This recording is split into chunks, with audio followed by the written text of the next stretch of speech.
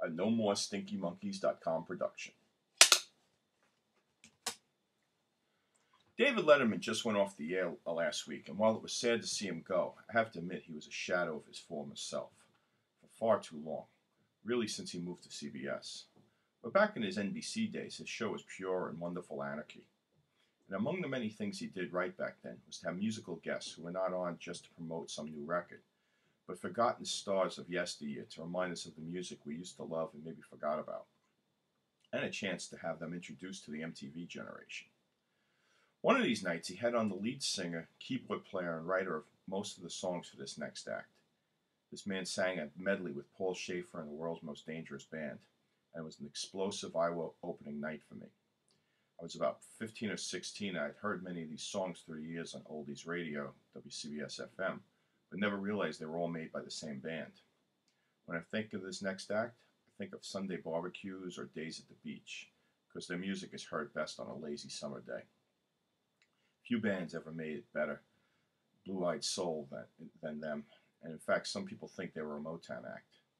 This is why they are number 164, the Rascals, or really, the Young Rascals. Former members of Joey D and the Starlighters formed a new band in Garfield, New Jersey called the Rascals, but another group named Harmonica Rascals objected to it, so they managed to change the name to the Young Rascals. In February '65, they made their TV debut on Hullabaloo with their first single, but it didn't go anywhere.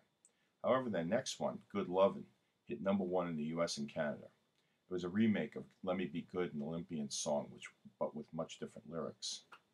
Then they made You Better Run, which didn't do well, but was a big hit for Pat Benatar in 1980.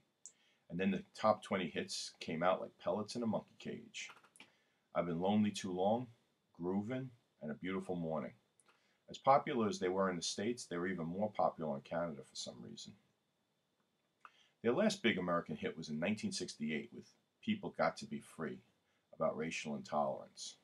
They were strong-minded and refused to play in segregated concerts.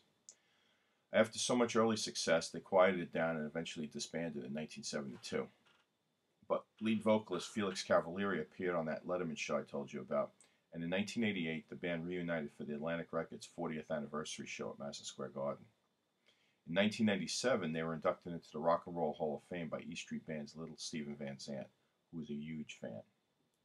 Groovin' on a Sunday afternoon, from the Federal.